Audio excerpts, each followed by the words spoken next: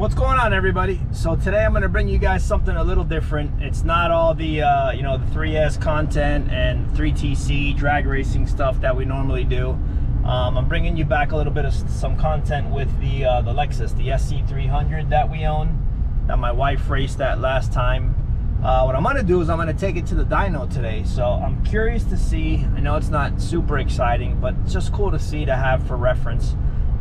Curious to see what it makes as far as power, bone stock. So last time we took the car to the track, she ran a 16.2. It was her first time going down the racetrack, and I need to teach her how to kind of brake boost, even though we don't have a turbo yet, but you know, accelerate the car with the brake on, launch the car that way. She didn't do that, but whatever. I just told her, look, go out there, have fun. And then we took the air filter out, which was kind of interesting, and the thing picked up 0.2 of a second. So bone stock, it ran a 16.2. Then we took the air filter out and it ran a 16.0. So I'm curious to see what kind of power number that really makes on the dyno just by taking out the air filter. I mean, you know, you see air filter kits and all that, and we're like, does it really make power? Well, in this case, we just took the air filter out completely. What I'm doing now is I'm going to go put some 93 non-ethanol fuel in it. Since we don't drive the car a whole bunch, it has non-ethanol fuel in it, but it's got 89 because 93 is kind of hard to find, but there is a station by our house that does have it. So I'm on the way now to go put some 93 non-ethanol. That way it's got the best fuel it could possibly have, and it's rated for 91. I guess the high compression and all that. I don't want it to retard the timing or do anything stupid, so I'm gonna go put good fuel in it. So I'm on the way now to the gas station. All right, we're here at the gas station. Let's see.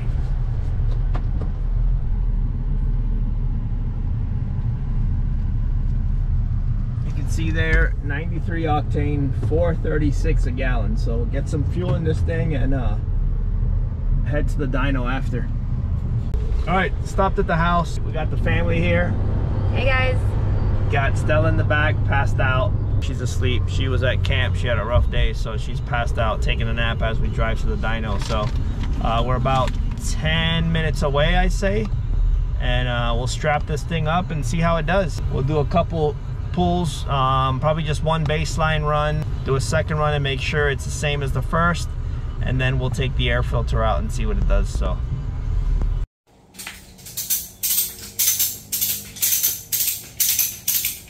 Still fume, you know. yeah, And that's fine. So at least. okay, good. Damn.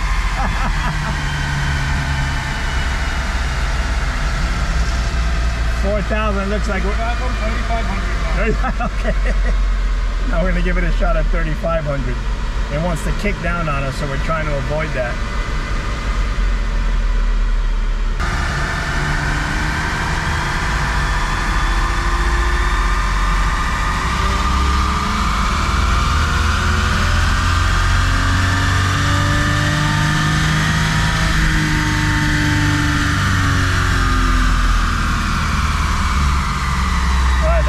Pretty good. Let's see. Same exact thing, huh? A little more torque. Oh, really? Yeah. So I made 177. Actually held it a little longer. It went a little bit past red line. Yeah, you did. I was surprised. Pull longer. You should next time try to pull it till it hits red line. Yeah. Okay. But it seems like.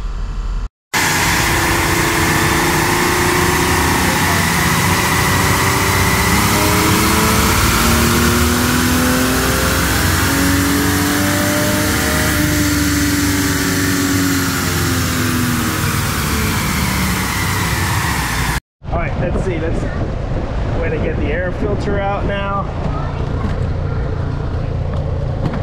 All right. No, here we go. Oh yeah, this is so easy. Simple. Yeah, this is so easy. I'm telling you, that generation of Toyotas is so easy. I'm telling you, that generation of Toyotas. So then you want to close this lid or leave it open? Because it'll get cold air from there. Do you want cold air? Do you want this box or not? can do it open and close. Just see what difference it makes. Want to leave it open? Sure. Let's leave it open and see what it does. Start rolling. Oh, traction control again. And you shut off the car.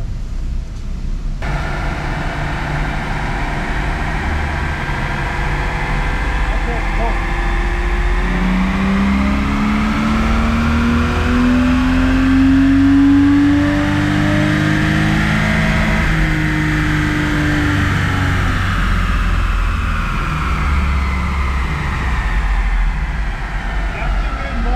Wow, 184?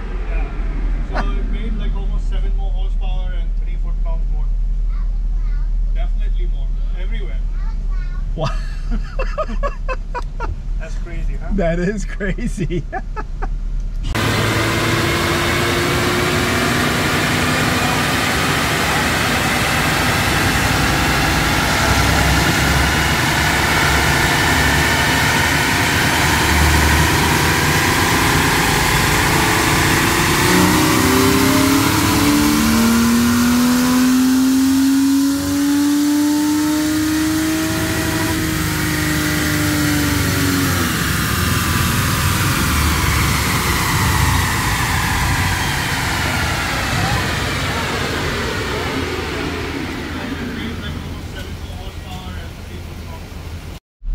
So now we're trying with the air filter lid closed to see what it does. All right, here we go.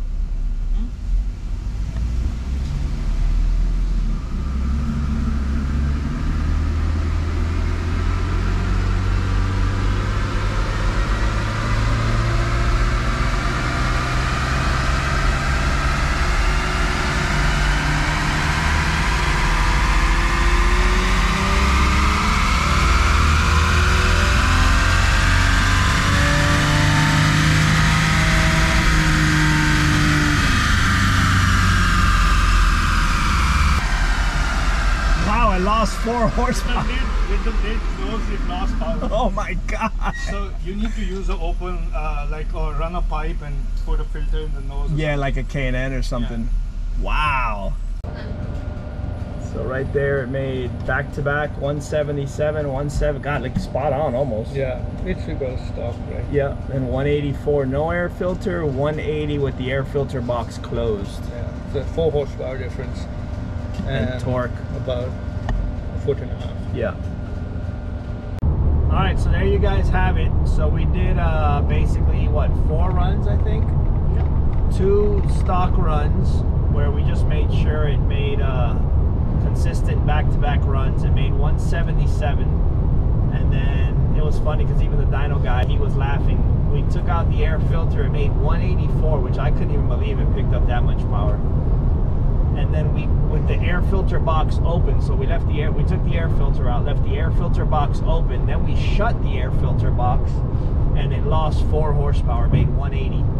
So I think this thing with like your typical cold air intake down in the fender would probably pick up, who knows, maybe 10, 12 horsepower. So that might be something we do.